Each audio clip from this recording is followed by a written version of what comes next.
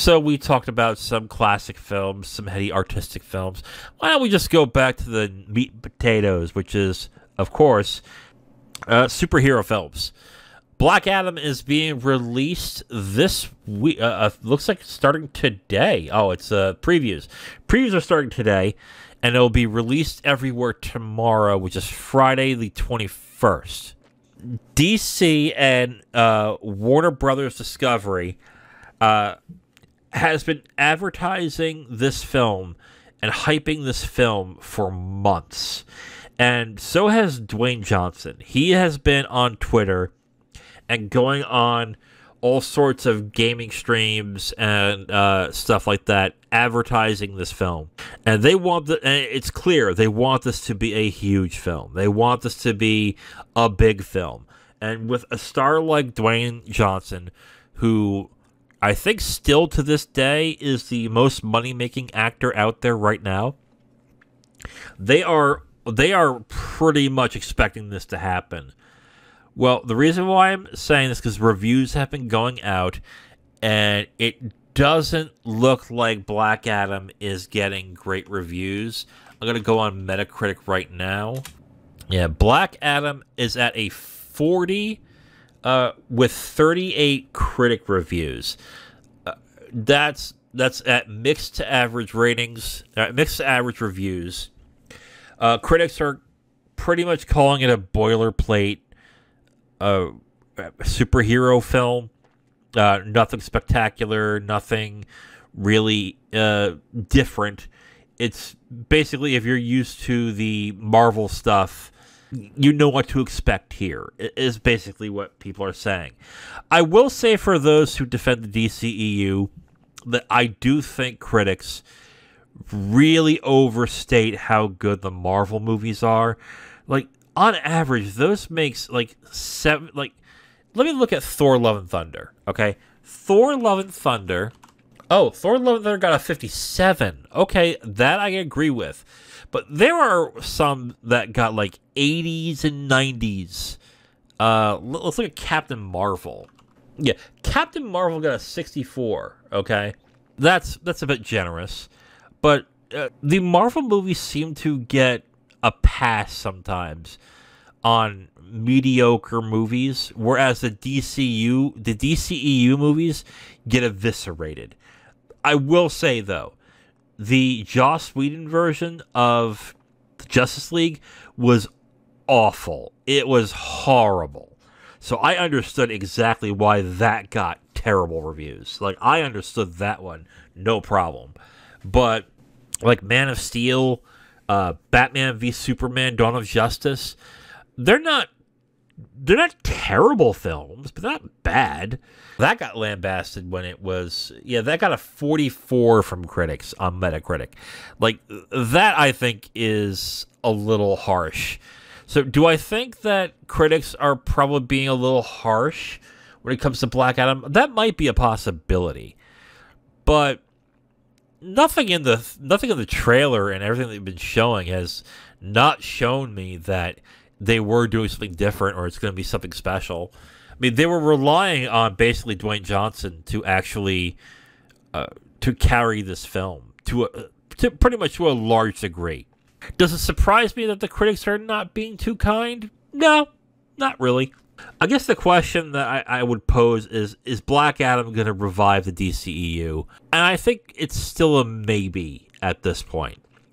I mean, Dwayne "The Rock" Johnson is still a moneymaker in cinema. He still makes tons of cash. So we don't know if, like, his popularity will lead people to go into theaters. And still, people love comic book movies. And there is a fan base that do want DC movies. They do. Unfortunately, they go see the bad films, but they don't watch the good films, because there's the Suicide Squad, the sequel to the Suicide Squad, which was actually very good.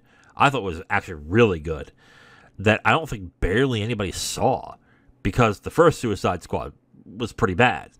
So, yeah, there's that. This could still do very well and could revive the DCEU.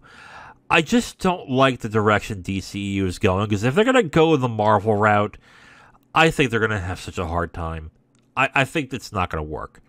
I mean, like, I've heard the Batman is pretty good. I haven't seen it yet, so I can't criticize on it, but the DCEU had some strengths. Aquaman was pretty good. The early buzz is that The Flash is actually a good movie.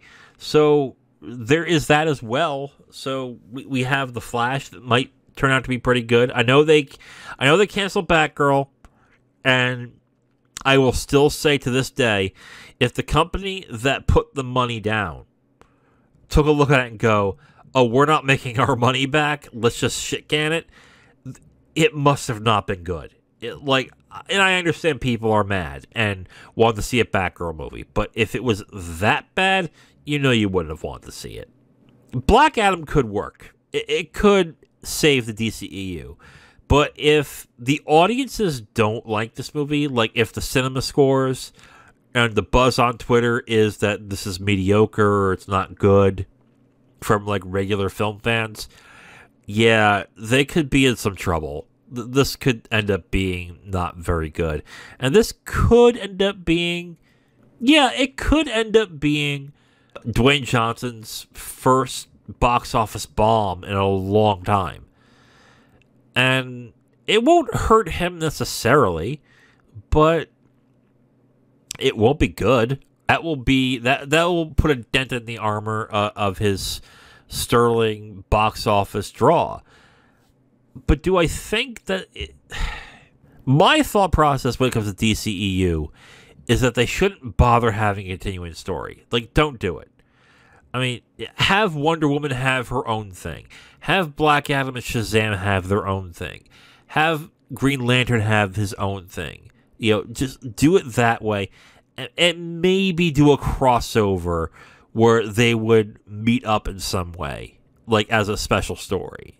Like, maybe do that.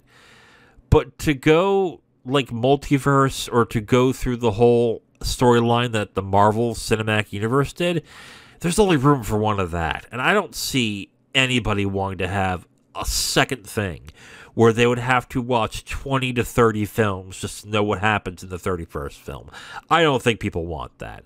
I think it's completely okay to have everything on different timelines. And a good example of that is really DC and their animated movies. The animated movies at DC are actually very good. If you haven't seen any of them, I would recommend Under the Red Hood. I'd recommend the Batman Returns. Not the Batman Returns. What is that movie? Oh man, I'm losing my nerd cred, guys. Doom is another one I'd recommend. All-Star Superman. There's a Batman one that was released a few years ago that's based off of a comic by Frank Miller, which is really good. I'm blanking on it. I think it's The Dark Knight Returns. There we go. The Dark Knight Returns. They separate it into two different movies. But that was really good. That's a really good movie as well. If you really are craving good DC movies, check out the animated stuff. They're actually really good. I would recommend those. Do I think that this movie will jumpstart the DCEU? I think it will make its money back and a little bit more, but I don't think this is going to be the thing that like kickstarts the DCEU into overdrive. I think this will just make money and that's it. I don't think it's going to do anything else other than that.